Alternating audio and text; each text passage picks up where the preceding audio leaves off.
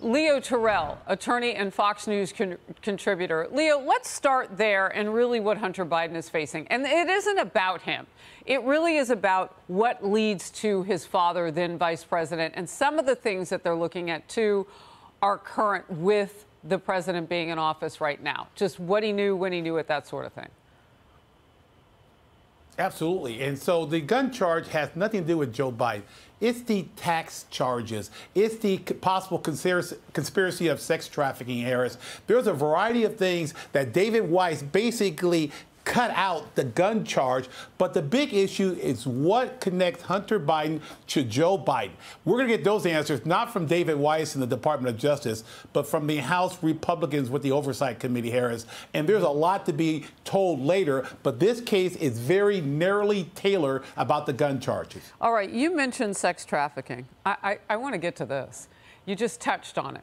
New Treasury documents are revealing that bank investigators at Wells Fargo and J.P. Morgan Chase suspected Hunter Biden of being associated with a sex trafficking ring, which was based in Eastern Europe, and that he falsified checks to pay prostitutes.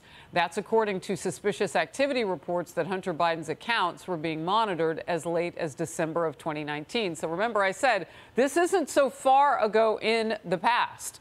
The feds actually raised the possibility of charging Hunter Biden for crimes related to sex trafficking, according to IRS whistleblower documents made public by the House Ways and Means Committee last week. A Justice Department Tax Division prosecutor outlined 9 instances in which Hunter Biden appeared to be communicating with prostitutes and coordinating their travel across state lines, so on and so forth. Leo, why didn't they charge him?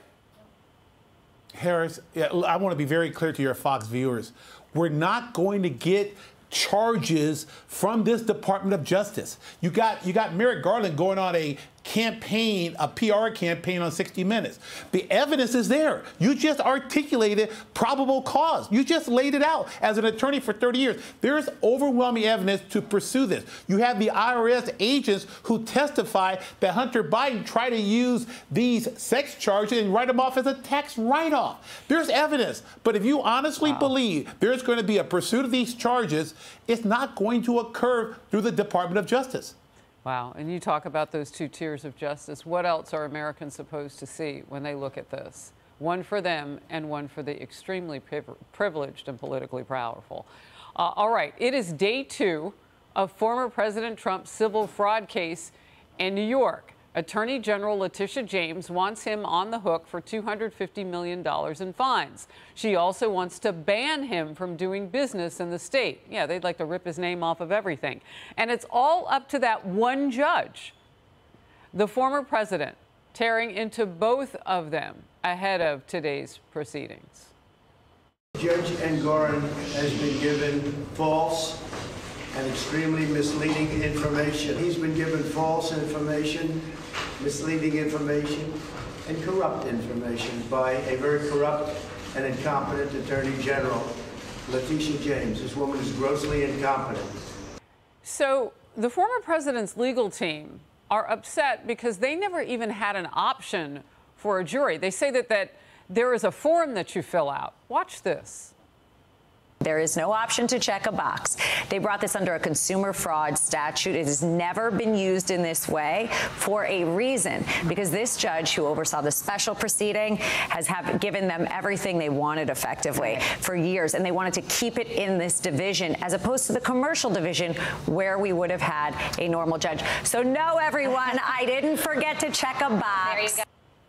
So I saw you nodding. What is the problem with this? What's problematic? Well, Harris, I've been practicing law for 30 years, and there usually are some forms where you have to make a check, a little X there saying you want a jury trial.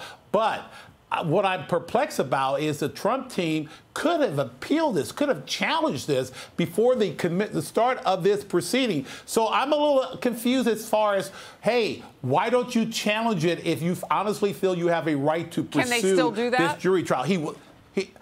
Well, the proceedings have started, Harris, so I think if they're going to preserve this charge, they're going to file it on appeal. But I think Trump got some favorable rulings at the end of that proceeding yesterday when the judge chastise the prosecution for a statute of limitation issue related to charges that they cannot proceed upon. Boy, you would have thought that those hungry prosecutors would have caught that. I mentioned moments ago having to do with Hunter Biden, the two tiers of justice. And is this a case of the powerful, privileged going after a political opponent? Or is this fair game with Trump? What's your take on all of it? Let me think about that. Yes, Harris, this is a perfect example of a dual system of justice. Letitia James, before she had this case, before she was Attorney General, she targeted President Trump. She went tooth and nail to find something to bring up against President Trump. President Trump is a victim of a two-tier system of justice where you look at Hunter Biden and he's got very wealthy lawyers working for him and he's unemployed.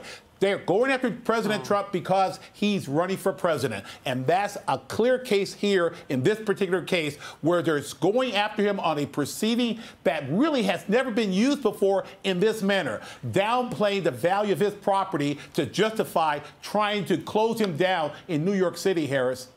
All right, Leo Terrell, always great to have you in focus and set us up for these legal cases today. Appreciate your time. Hey everyone, I'm Emily Campagno. Catch me and my co-hosts Harris Faulkner and Kaylee McEnany on Outnumbered every weekday at 12 p.m. Eastern, or set your DVR.